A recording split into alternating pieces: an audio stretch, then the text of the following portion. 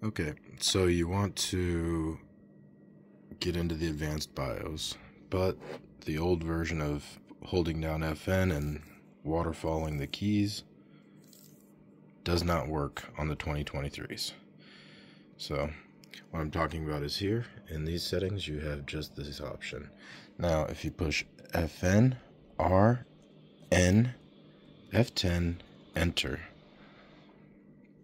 then mash to get back into the BIOS.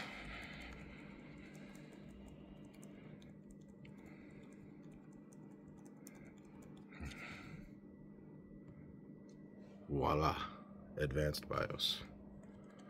And in here we can see a lot more settings that you can brick your computer with, so have fun carefully.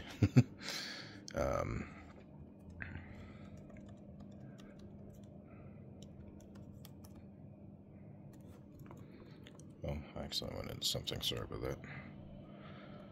USB configuration, chipset configuration, CPU configurations, all of these you can drill into and mess up plenty of stuff.